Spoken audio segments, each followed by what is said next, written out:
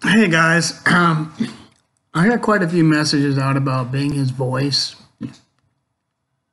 but I'm going to go ahead and kind of proceed with this one. But just some different things the Lord's been dealing with me about, and you know, it's imperative that we're his voice. We also need to keep it into the context of life and death is in the power of the tongue too. So, and I'm gonna start with that. But Lord, I call it highlighting, but He'll highlight certain things sometimes, or specifics, or just give me directions, details. He said, look up that song, "The Sound of Silence." 1963. So I looked up, when it was made and everything. Because I remember that as a kid. So I'm going to read a little bit of it because it kind of plays into what I've been talking about. Definitely. The Sound of Silence. Hello, darkness, my old friend. I've come to talk to you again. Because a vision softly creeping left its seeds while I was sleeping, and the vision that was planted in my brain still remains within the sounds of silence. I'm not going to read all of it because it's too long. If you want a copy of it, or if you want to just look up "Sound of Silence," Google it. 10,000 people, maybe more. People talking without speaking. People hearing without listening. People whose songs that voices never share, and no one dared disturb the sound of silence. And the signs, and the people bowed and prayed to a neon god they made. And the sign flashed out its warning in the words that it was forming. And the sign said, the words of the prophet are written on the subway walls and the remnant halls, and whispered in the sound of silence. Go to that last part. The words of the prophet written on the subway walls. Kind of, makes you wonder. Subway walls, underground, not seen. But that's where we're at, guys. It's time to be his voice and not be silent. Because someone said 5 years of this same-sex marriage, and look what we got in schools, in our face, proud and loud. I'm not picking on just that one sin, but I'm saying it's, David Wilkerson said it's kind of militant, and he's been passed away a long time ago. He didn't say it was kind of, it is. It's like in your face. 3% of the population, so why do 97% of us have to run and cow down and bow down? Same with abortion, but same with all of them, all this. Look at them. Guys, it's like comedians and everybody's like,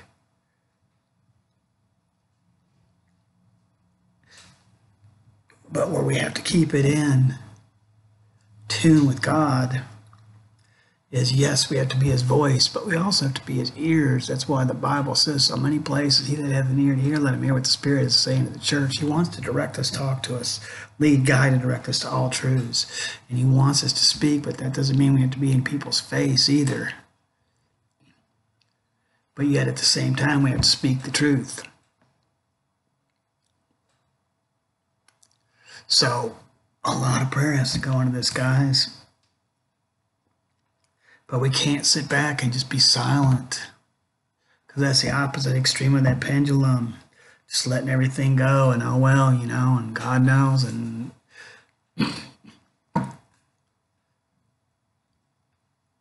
that's kind of a breakdown. It's a big breakdown.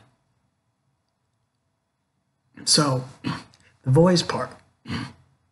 That's what the Lord told me about some of the voices. And if if I'm a little all over the map, it could be because, long story short, my message on through it all. I learned to trust in Jesus, but I had some brain strokes a while back. And the doctor's report were moderate to severe brain loss. Showed me pictures, gone, wiped out. So it's like little challenging, guys. Okay, honestly, but getting better. Been some miraculous healings in it. One piece of it was it wiped out my brain. I couldn't even walk, literally. But I haven't fallen in 4 or 5 months, and I was falling all the time, literally. So it's like, okay, God. So just kind of put that into a little bit of context and give me a little bit of grace.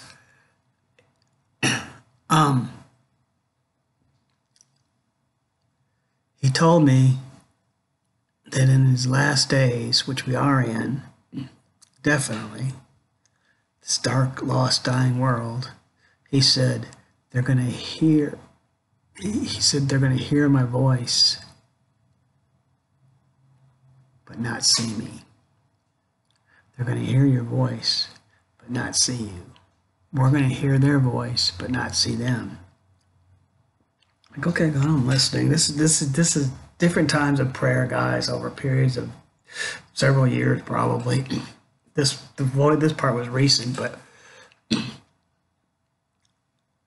so I'm like, okay, God, I'm listening. Then he took me to something in the natural. 9/11, documented all over the place. 3 guys, but I'll only got to tell probably one. But, well, I don't know how I might tell them all, but one guy was a Marine, and God just dealt with him to go to 9/11, go to the towers. It just had happened. It was a mess. It was a day or two after. They let him in because he's a Marine, ex-Marine, I think. But they still let him in. He's walking through the rubble and late into the evening, and there's lights all around, but not like everywhere. The rescuers were all over the place, but nobody was where he was at. That part of where he was at is huge dilemma, I'm sure. He started calling out people's name. Hey, I'm John with the United States Marine Corps. I don't know if the name was John. I think it was, but I'm sorry to the person that if I misquoted your name. Calling out. People got rescued by it that were, 50, 100 feet down because he heard their voice. They couldn't see him. He couldn't see them. They called the rescuers over. They dug him out, saved people. Same thing at the Pentagon. Some guy, I think he was in the Navy, and the place just blew up. And he ran into the fiery parts of the building that some of them were still burning a little bit, but there's smoke everywhere. He said he couldn't see. Started calling people out. They heard his voice, and they came to, how they got rescued. They heard his voice and came to their safety. Same thing happened on the towers. Older white business guy and an older black business guy, and the black business guy was trapped, and the white business guy was fortunate enough to be right by the stairways, and he was going to bolt. Plane blew up, smoke everywhere. Probably just glad to be alive. I'm out, But he said, no, I'm going to stay. He started calling out for people. The black guy had to him and the black guy had to tear down through a sheetrock wall to get him out because there was a wall that separated them. And it's dark and smoke and, danger everywhere, probably. I mean, imagine. Heard his voice. Couldn't see him. Physically couldn't see him because of the smoke. Literally couldn't see him because of the wall, physically and literally too. Blocking, stopping. So we are his voice, guys. So even this Facebook stuff, on the YouTube and all this other stuff, it's like, man, I don't want to do any of this.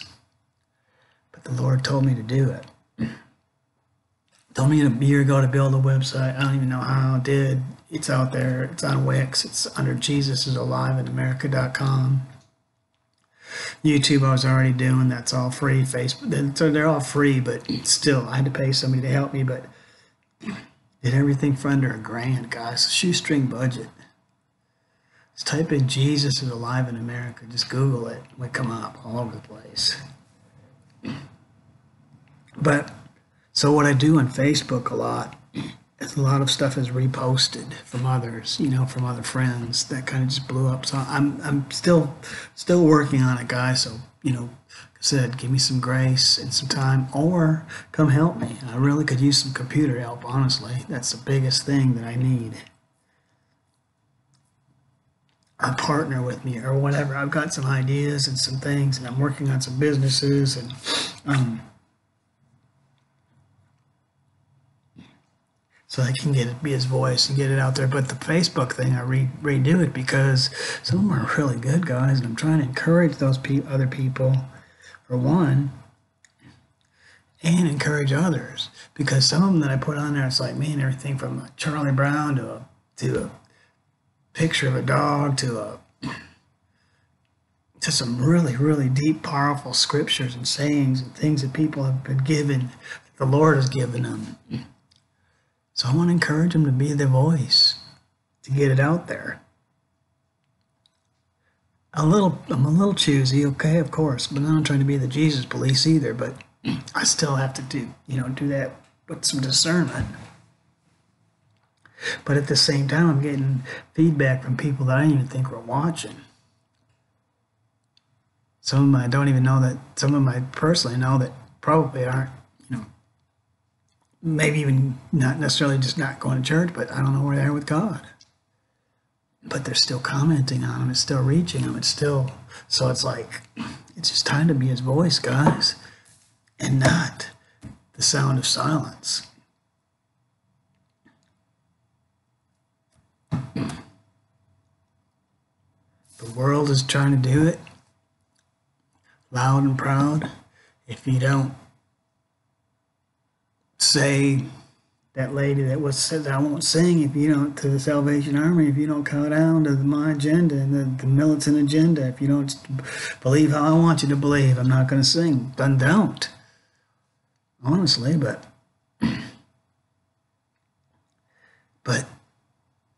you can feel the urgency in it, guys, because there is an urgent hour, because people are dying. Literally. I don't know that it's going to last another day, another 100 years. I don't know. I really don't see 100 years, but there's people that the hospitals are filled up right now. People are dying in the hospitals as we speak. So to them, it's real urgent. Nursing homes, pretty urgent. You don't know, guys. So just because it's not going to end today or tomorrow, or we don't even know. Man, there's crazy stuff going on all around us in the world, and so you don't know what's going to happen.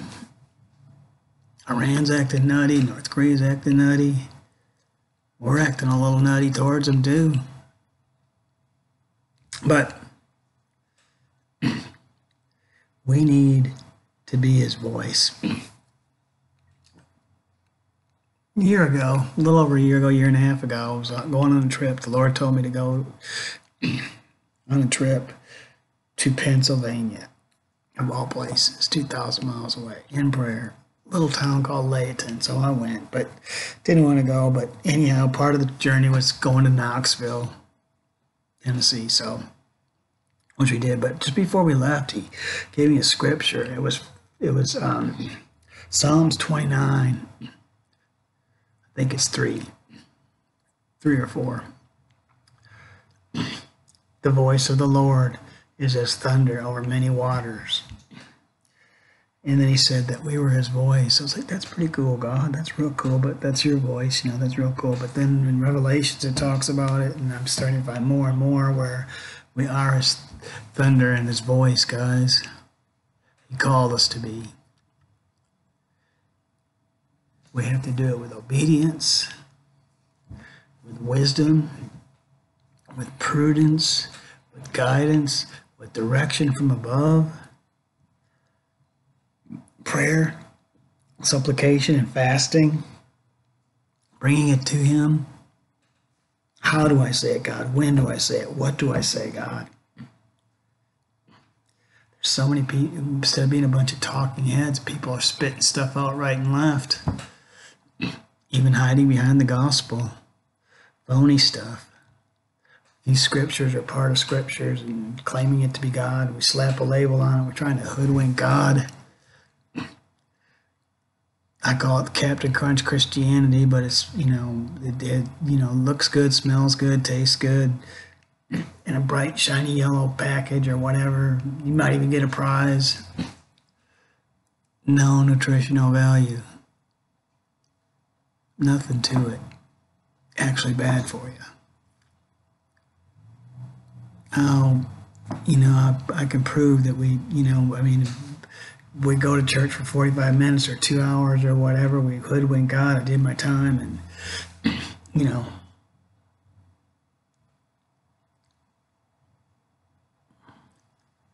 I'll give you a perfect example, guys, because this is part of, I've got one out there that there's a storm coming to America, but it's a storm of idols, and he gave me a bunch of idols, and some of them are coming tearing down. One of them is money. I'm not saying that you're evil and demonic if you have money. That's not what I'm saying, so don't go there. It's what you do with it. What's in your heart. Because it's really not yours anyhow. It's something that God's just giving you as a source to resource to help others. You don't need a $10 million compound for you and your kids and a $40,000 conference table and a $20,000. I looked at one list of just one preachers and all these antiques and stuff. Great. If they got the money, great. But a lot of times it's all twisted up into the ministry stuff too. So it's not really their money. It was a $40,000 dresser, or $20,000 dresser, $20,000. Man, I wouldn't have gave $200 for it. It was very nice and pretty, but I would have shied away from it if I saw it someplace marked for $200. I'd have walked away and came back later and saw to see if it was a little cheaper, maybe 150 or something. But so we try to hoodwink God because we want something. Okay, so back to this dollar. Here's one that's a perfect example, and yes, it's going to probably hit a sacred cow a little bit. It might run over with the bus. In God we trust. The back of the dollar bill. Great, awesome. In front of it's dead people, a dead president. Yeah, great, awesome. I'm glad that George Washington was George Washington, but he's gone. There's this weird sayings on there. Some people say they're messianic, whatever. There's that pyramid with the eyeball. And so, guys, no more. That's what this storm is coming. There's going to be a separation. God's kingdom or the devil's kingdom. Nobody wants to talk about the devil. Nobody wants to talk about sin. Nobody wants to talk about, That's why I posted that thing from Billy Graham. We're trying so hard not to offend anyone but God. So I am going to end with this, but, so hoodwinking them. God's not going to be mocked anymore, guys. I'm sorry. Talk is cheap. Some people say stuff out of the sides of their mouths, but then when the rubber meets the road and the reality comes, and that's why it says out of your hearts perceive the issues of life, it gets a little ugly.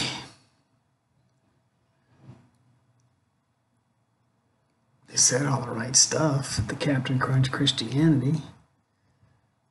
Some of them don't even use the Bible, but there's some really good stuff out there too, guys. That's what I'm saying. The really good stuff. That's why we need to be His voice. We need to be the people that stand up and the body of Christ and the righteous and say the things that God's telling us to say because they mean something. Don't take it lightly. Even that one, even that scripture, Matthew 20. Read it, guys. Nobody wants to talk. Everybody wants to talk about, and it's great. The gospel is good news. But read it, what He did to the people that took it lightly.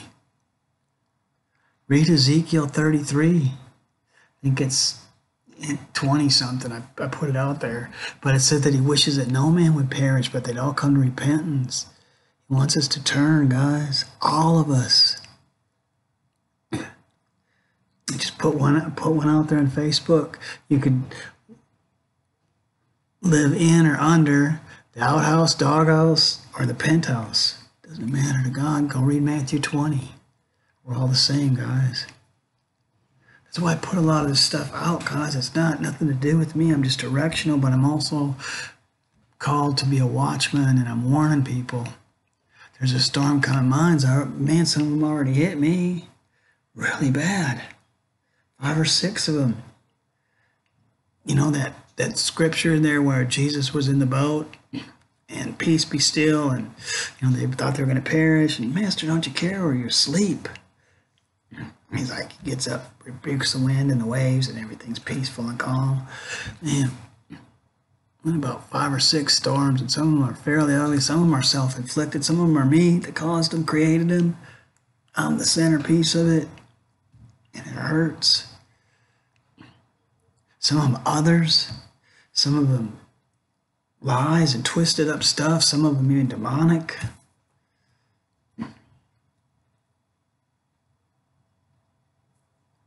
I'm not going to share the details probably because it's going to hurt people. I'm not going to do that. Good. My flesh wants to. I want to be that voice. I want to give somebody a piece of my mind, and some of them set their record straight.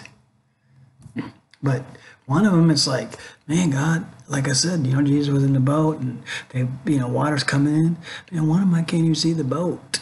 It sunk a long time ago. I don't even know where it is. So it's like, man, nothing to bail out here.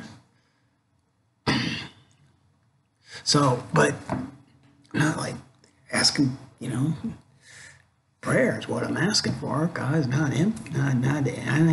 even know about empathy or sympathy or anything. I just, just pray for me. God's going to see me through these, okay? I know He is. He already showed me some things out of it. Some things that happen one week, the next week some miraculous things happen in totally areas where I wouldn't think they were going to happen, and it was like, okay, God, I'll take that. I'll take that victory of something I've been praying for 20, 30 years. Boom. Yeah, God. I know He's going to do the rest of this stuff too. So it's like, okay, God, I'm in. It's just like, I'm not even, they hurt. Yeah, it's messy. And yeah, it's, kind of sort of a little perplexing, but some of it's like, okay, God, You're large and in charge. Definitely. But He's dealing with me about the connectivity of the body. Giving me some businesses ideas. One of them isn't going to take a whole lot, but it's going to take some resources, but He already provided that. Starting to do that. But then one of them is like, I want you to take 90% and give it away. And the other 10%, my eyes will be upon it, and I'm going to bless it. Okay, God, well, one of the storms kind of is that, I need a financial breakthrough. I mean, we're not like we're destitute or anything, and not even close, but still need some things to get straightened out. So it's kind of like, man, that's kind of a little opposite, but yet it's not. So, and all along, a lot of them are kind of designed, honestly, this is the point I'm getting to, guys. Some of these storms and things are designed to stop my voice because the enemy doesn't want, and he's trying to stop your voice too. Husbands and wives argue all the time over the communication gap, not listening to each other. Churches scatter and become something they never were intended to be because people aren't listening and the voices aren't heard and people are just cut off, and it's the less than mentality a lot. Man, I can say that because I see it as real prevalent across the board in a lot of this stuff. There's some really good preachers out there that get cut off because people are like, well, they're too, stuff gets said. It's not even true. I'll end with this. Okay. One preacher that I put on there more often than not, big name. I'm not going to name his name. You'll get the gist of it. You'll see right into it. Well, a few years ago, there was some hurricanes. One mega church closed, wouldn't even open their doors, and it was right in their backyard. Big building. People had lost everything. Floods everywhere. Homes destroyed. They just needed a place to hole up, get a meal, and get back on their, get their bearings straight, but everything just got destroyed. They didn't do anything for a day or two, maybe even longer. I don't really remember the details of it, but till the media just ripped them apart. And then it became a public nightmare. And then it was a bunch of backpedaling hogwash voice, but a voice of deception. Lies, mistruths, reasons why. We're his voice, guys, but it has to be birthed through prayer, supplication, dedication, clean heart, pure hands. And this other preacher bought somebody a house that went through the hurricane. I just reposted it. Their son was just ecstatic over it. The man passed away shortly thereafter, but man, it really touched his kid's heart. Bought him a house. One side, one voice, and the other voice, supposed voice, it's got a lot of people following him, wouldn't do squat. Busy talking, blah, blah, blah, blah, blah, white noise, So it's time to speak up, guys. Quit being let the sound of silence your voice, but at the same time, birth it in prayer. What's he telling you to do? Do it. Say it. Be that voice. I'm going to say stuff, and 90% of it, hopefully 100% of it's not, but it's going to be correct. There may be a little error there. That's why you got ways to comment. Got email. You send me an email. Hey, straighten it out.